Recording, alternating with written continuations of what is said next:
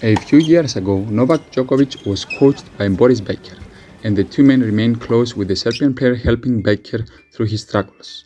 Boris Becker has always been respected by Djokovic and has a good connection with him. Becker said that Djokovic helped him a lot while he was struggling. During a press appearance for a new documentary film about himself, he talked about Djokovic. Former German tennis great Boris Becker referred to Novak Djokovic as perhaps the best player of all time, and praised the Serb for supporting him while he was imprisoned in Britain.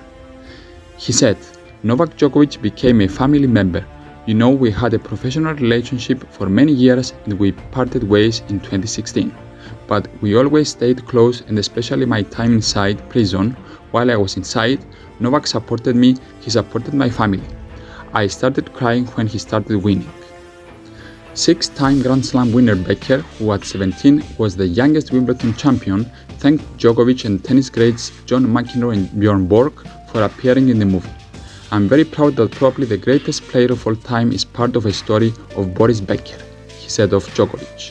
The Serbian's triumph at the Australian Open last month brought him even with Rafael Nadal on record 22 singles Grand Slam championships, and Becker hailed the rivalry for reviving the sport. Subscribe to our channel for more videos like this. Thank you for watching.